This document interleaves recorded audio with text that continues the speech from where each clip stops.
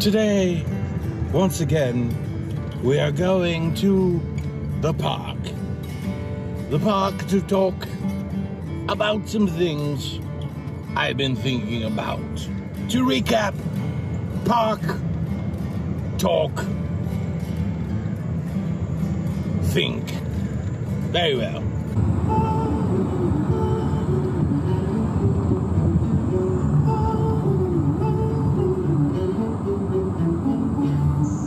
So what is the spirit of someone who's born to create or wants to create and wants to be an artist, like a painter, a writer, a poet, a dancer, an actor, a playwright, whatever?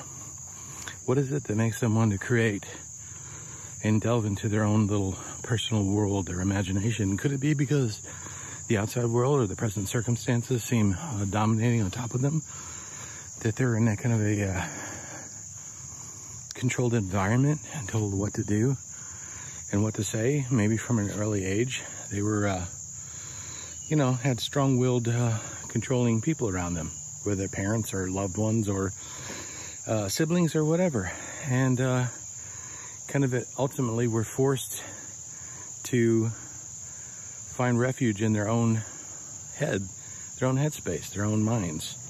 And within there, they could create something. They could create a world.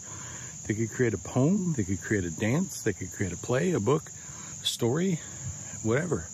That was all their own. And they had the final say on what happened and what the person said and what the person did. That was the only place in the world that they could go outside of the real world in order to do that. And maybe that's what gives birth to artists.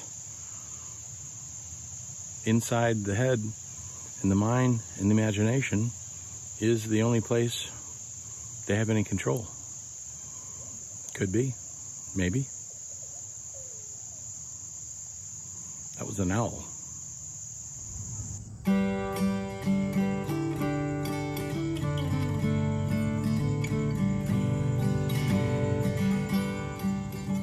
One more thought.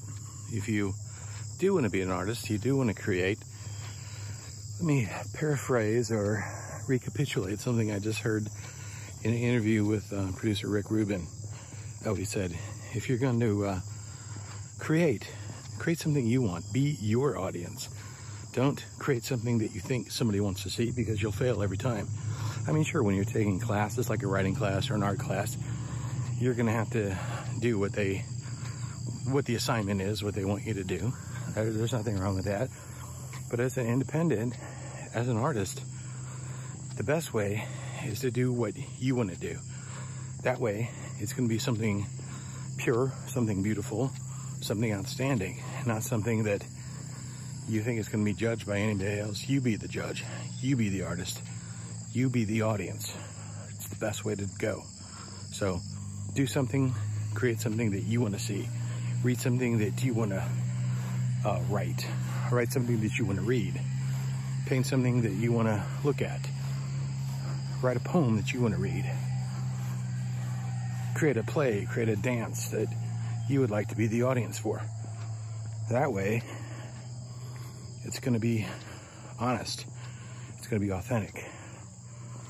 There's nothing better than being authentic. When you're authentic, there's a really good chance you're going to be original.